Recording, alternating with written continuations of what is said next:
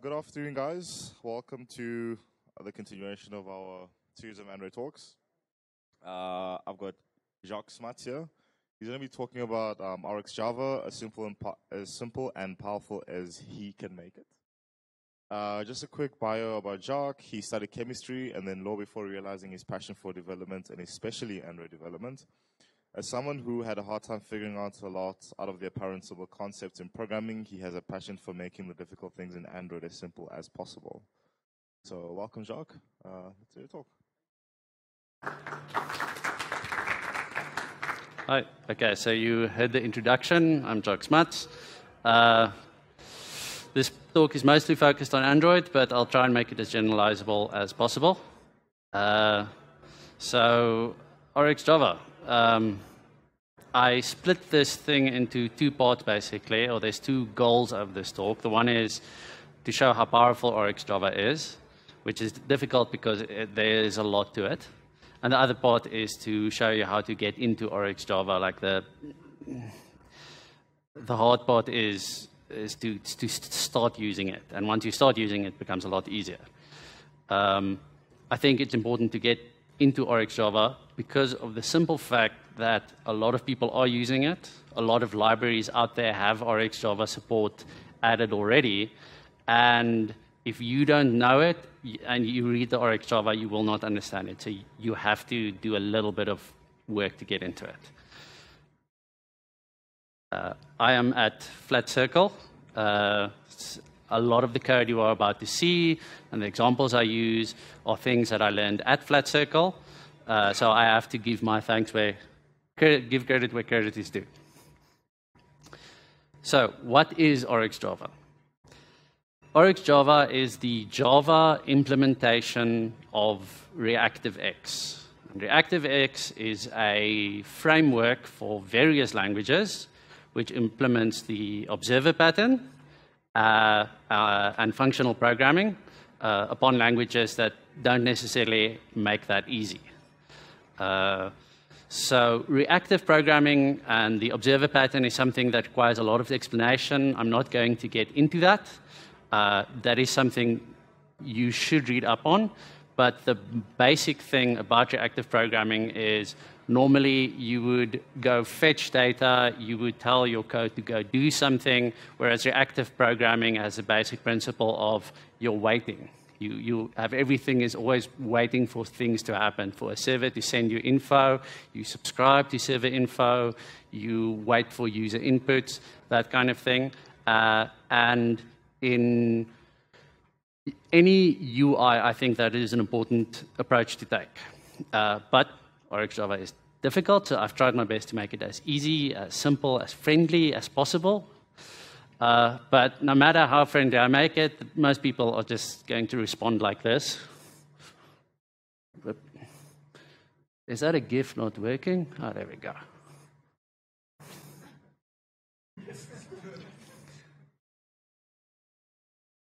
So in case you were wondering, that was a cat. And you will probably respond like this the same way. That's how I responded the first time. You see RxJava, you just walk around. Before I get into the code, I just want to go through a list of things what I personally like about RxJava. If you read up about RxJava, you will see a lot of points that don't make a lot of sense, or you can see where they're coming from. But for me, these are the things that are useful to me right now in the code that I'm writing right now. So first off, semi-automatic logging. The moment you put something into an RxJava chain, so anything that happens, the moment you put it into RxJava, it automatically, or almost automatically, becomes a bit of a try-catch. So anytime there's an error that would normally completely crash the app, now it just logs an error and then cancels that thing. So in the past, the QA team would get back to me and say, oh, if I press this button and then go back and then press this button, and then the app crashes.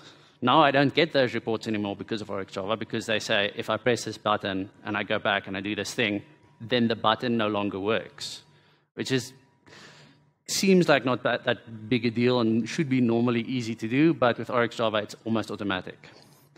The second thing is the observer pattern. I've mentioned this already. It's a very nice change to know that the framework specifically caters for an app that is always waiting to serve the latest data and respond to the latest events from the user. RxJava makes thread switching easy. I know Kotlin coroutines was mentioned earlier. Kotlin coroutines is fantastic, and I think you should use that if you are on Kotlin. If you're not on Kotlin, RxJava is a little bit better. But Kotlin coroutines is mostly for slightly simpler things. There's a lot more limitations. It's got a very specific use case, whereas RxJava has all of these other things, including thread switching. Easier memory leak prevention. Now, memory leaks it's more of a kind of a personal thing to me, that it bothers me a lot if I'm not sure if I'm doing the memory handling correctly, the garbage collection, all of that. RxJava, it sets all of these listeners all over the app and handles it very effectively in memory. And finally, I can understand all of those cool Android projects. Is my head too high? Can people see? Okay. But there are a lot of very interesting Android projects out there, and it's difficult to understand them if you don't understand RxJava.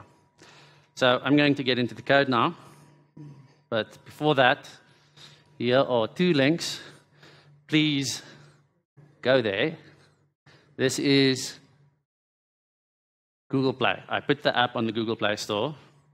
You can go download it. And this is the code for that app. I will use examples in this presentation from this app, but you can play around for yourself as well to see what it's like. And inside the app is also a link to this, which is the GitHub repo hosting the code. Let me just calm my nerves while you download.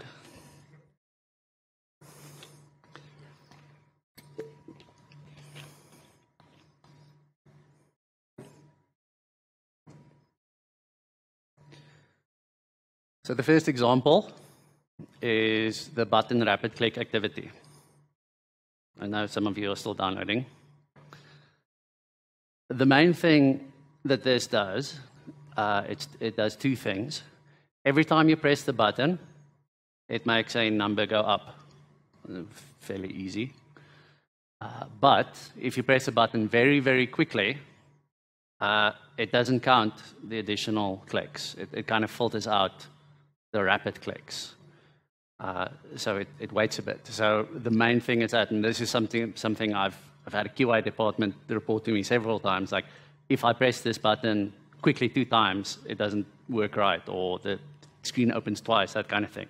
So how would you go about doing that without RxJava? You put a timer in, different ways to do that. With RxJava, you can do it. Now, I'm blocking out the code specifically. Just look at the length of the code. It is very short. Everything you see there is just this code. So I'm just going to go through the code one by one. First off, you find the text view. It's this text view. You know how to do that if you know Android. And then Rx view that clicks. Now, this is a Android extension library which binds the clicks into an observable, which emits items from this button that you pass to it. If some of those words don't make sense to you, don't worry. I will explain them. I'm mostly focusing on just showing how simple some of the code can be. Subscribe. This is the thing that gets the emission from these click events and decides what to do. Now, in this case, it's just going to set the text to 1, but we want it to tally up the amount. So to do that, we have to map the value. So this thing just passes an empty object. This could be anything. Now we're mapping it to 1, and that 1 is passed down to subscribe, which sets it here. So again, this is just going to set 1. We're not actually counting anything up. But RxJava has this nice function called scan. And what scan does is it keeps a kind of running total. It doesn't have to be a sum. You can do anything in there, but in our case, we just sum it up, pass the total down, and this thing sets a total. So now it's working the same as the screen. It just tallies up the total. Why would you go through all of that effort just for this simple thing? But it does allow other operations, such as if you press it rapidly, it filters it out. How would you do that without RxJava? You would set a timer. There's different ways. In this case, it's a one-liner, throttle first. And all this does is every time it gets a signal, then for 1,000 milliseconds after that, you will not get any additional signals passed down the chain. Now, I'm using the chain repeatedly here because this is something you need to get used to. This code doesn't make a lot of sense to you quite yet, or you're not sure if you're on board yet, but this is how RxJava code looks. It's always this chain going down of one thing, passing it down to the next, to the next, to the next. And there's one other thing it can do is you can get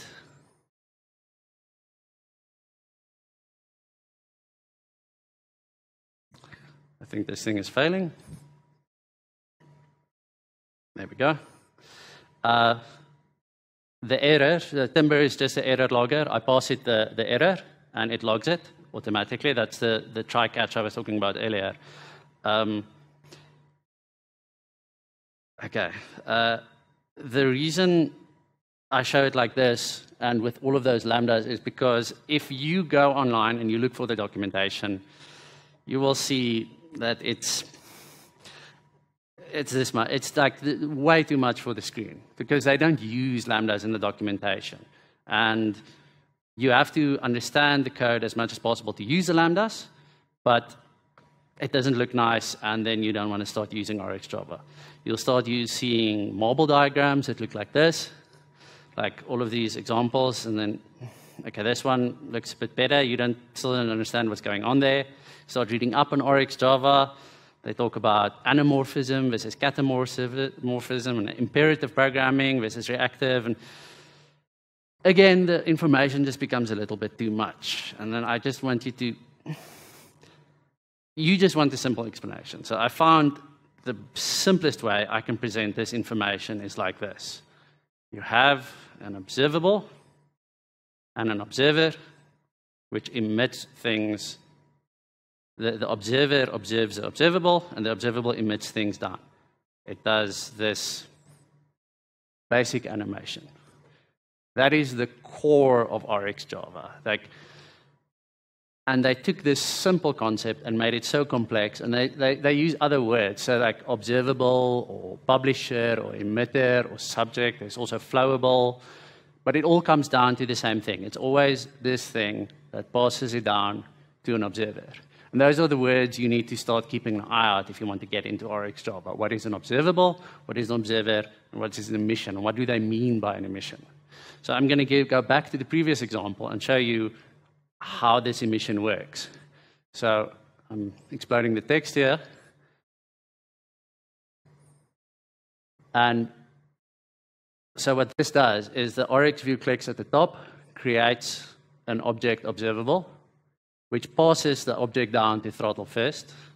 Throttle first throttles out all of the thing, like in this case, a 1 second timer, takes it down to map. Map turns the object from an empty object into a 1, passes this down to the scan function, and the scan function keeps a running total and gives this down to the result. Now, if you want to look at the documentation, you'll see something like this, which, okay, so they call this a marble diagram, and if you want to get into RxJava, you need to eventually start to learn how to use this. But I found that oftentimes it doesn't say that much because, okay, this one, okay, I get what you're saying if you emit a yellow one down, but then immediately in that there's a throttle, so the green one is not emitted. You know, it takes a lot of time to start understanding what they're trying to say. I mean, especially this one, like, What is going on there? And this is the official documentation. If you look at it long enough, you can start to get what they're going for. But if you don't already know what that is, you're not going to learn much. So I find that animations are better. I'm going to show this a few times. It's easy to miss.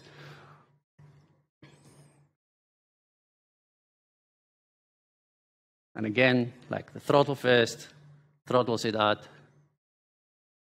map turns it into an integer, scan keeps a running total, and passes it down to result. Like, and I know I'm keep going on about the same thing here, because for me it was very difficult to get into this whole thing where what is RxJava, and like you need to start thinking of everything in reactive programming in this way. Of there's this thing that happens at the top, and then it's passing down the chain.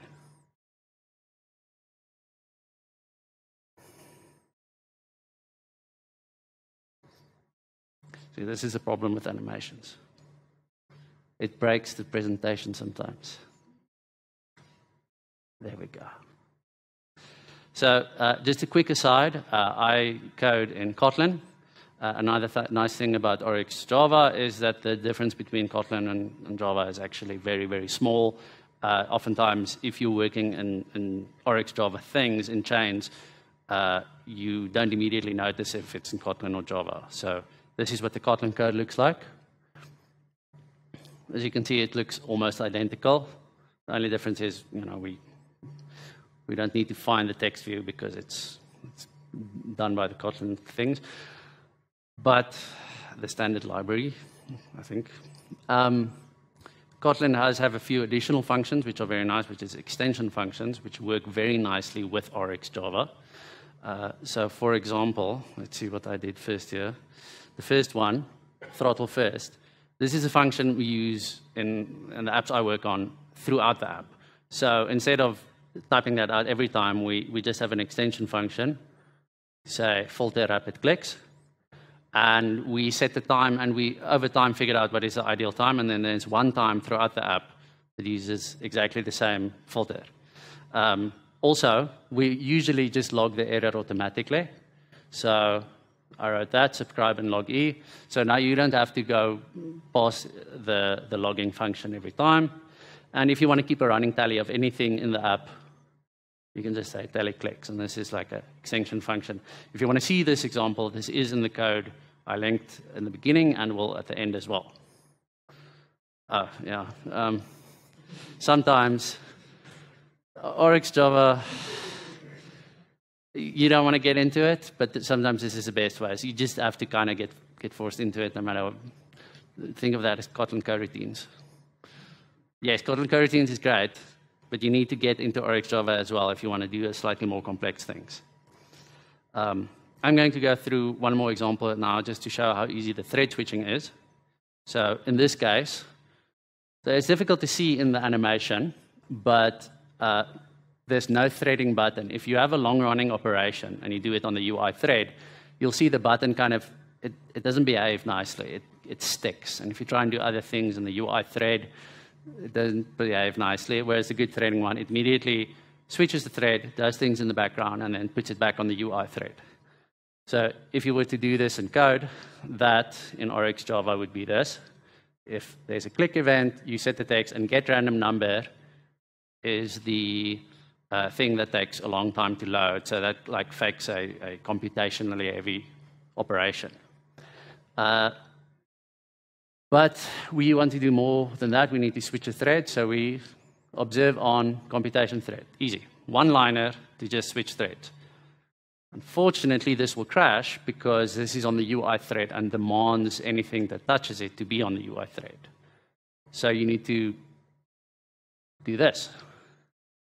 Put it on the computation thread, then get the random number, which passes it down, puts it on the main thread again, and passes that value to text view. And so easy thread switching. You don't have this callback hell where everything starts getting nested. It's easy to just switch between the threads in just one line. So just in animation form. again, the official documentation says this. What does that mean? What is orange? But if you see it in animation, it makes a little bit more sense. So this is the one thread. This is the background thread, the main thread and the background thread. And all this thing does is it switches it, gets a random value, and puts it back. Fairly simple.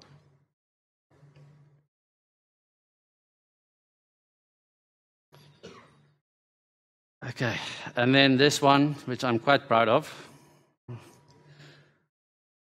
That thing updates a list 144 times per second. I'm not a console peasant, so I'm not doing it at just 30. And that's about as fast as you can see, like generally, for small changes. And despite the fact that there is a string being updated throughout the list 144 times per second, there's no real UI speed slowdown. Maybe if you're on an older phone, you can show me. I want to see like how slow this thing gets. But this thing is fairly optimized. And how would you normally do this? How would you go about passing this identical string to all of the items in the list? It's quite an operation. So with RxJava, it's actually fairly simple. Actually, no.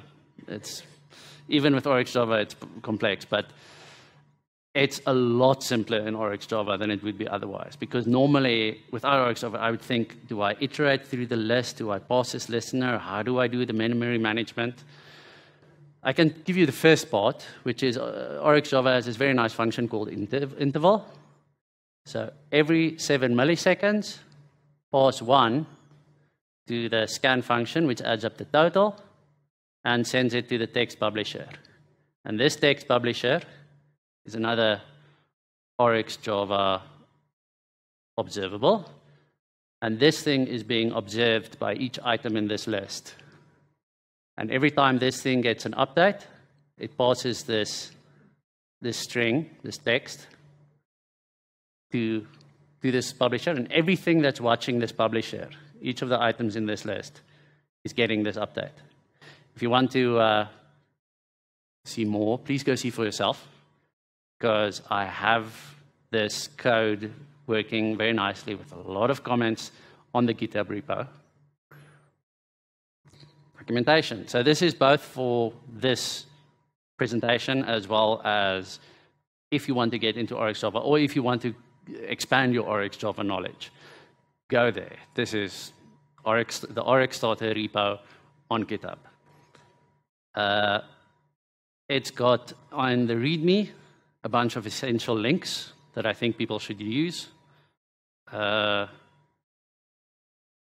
So, okay, let's see. Mostly background information. This one is definitely the best one. Frugio's Intro to RxJava, which is a very extensive guide. But again, you just want to start using examples. You don't want to do everything, know all of the stuff just to do a few simple examples, which is why I put together a list of simple examples. These are the things that I think are good to know about for a beginner-ish person, someone getting into RxJava, to know about, to create observables. And then there's a long list of operators that I think if you want to start getting into RxJava that you want to know about. Yes, the most important ones. That is absolutely crazy. That is way too much. And I do mean it. I just put together a list of the most beginner ones, and all of this came out. So I tried to simplify it even more. And I came down to this two to create an observable. This one is just a short-ish list of good operators to start with, more or less, and play around with. And so I have a list of these operators on that repo that I want you to please check out. This one here. And in there, they all link to an activity, which is one of the clickable items in the app, and then it shows how to use them.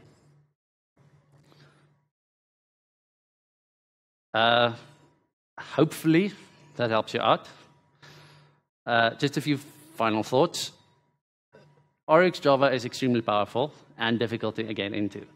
And a few people have asked me about architecture components as well as coroutines, the Kotlin coroutines, about whether that doesn't replace RxJava's functionality.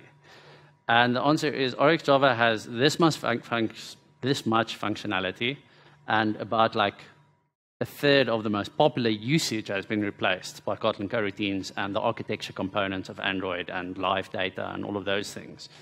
But the problem is those things are the things that make it easy to get onto RxJava, just simple thread switching. So what this means is that Kotlin coroutines and architecture components took away the simple parts of RxJava usage. So it's going to get, if you use those things, more difficult to get into RxJava. But that being said, Kotlin coroutines are great, and the live data and like architecture components, all of those things are great, and you should use them if you just want the simple solution. If you want this massive thing, this is a 2 meg library, which is actually quite a lot if you think about it, of just functions and operators. But if you use this repo, it should be easier than anything else I've seen online to get into RxJava and start using the app and everything. So, yeah, that is everything from me.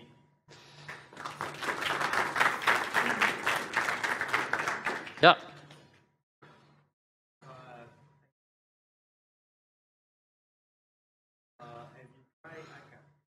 Akka? I have not. I don't even know it. How can I look for it? Is it AKA? AKKA. Okay. Thank you. Any other questions? Yes.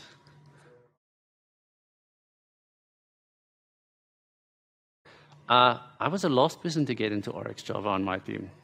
The company, this is why, yeah, there, flat circle. The company I work at, they are extremely quick to adopt, and mostly senior people. But I do understand that it makes it difficult. So we're getting junior people now. And usually we have to kind of sit next to him and just explain some of the basic stuff. But if you don't use RxJava everywhere, and if you do use it, you try and use it in simple patterns. It's the same rules that apply for any programming framework applies for RxJava, but doubly so in terms of readability. You need to be very careful about how you do it. And that is a drawback. But because it's so powerful, most people are willing to accept that drawback, especially if you have a team like at Flat Circle where the people are tending towards more seniors. Yeah.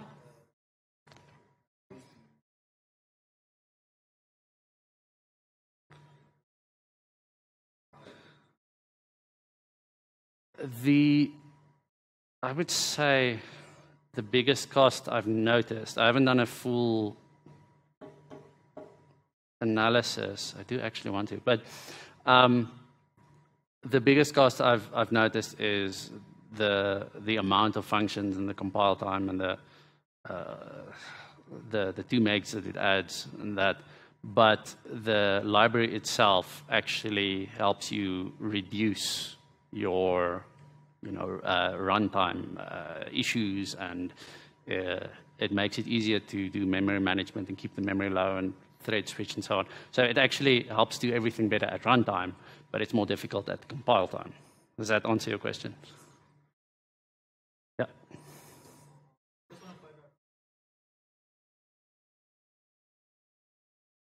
Rx Android is only a library on top of RxJava, and that only adds 1 or 2 functions, mainly, I have it up here actually. Okay, it's going to go too much far back, but the Android schedulers.main thread, where it makes sure you get on the main thread, that's the main thing, the main feature that Rx Android adds.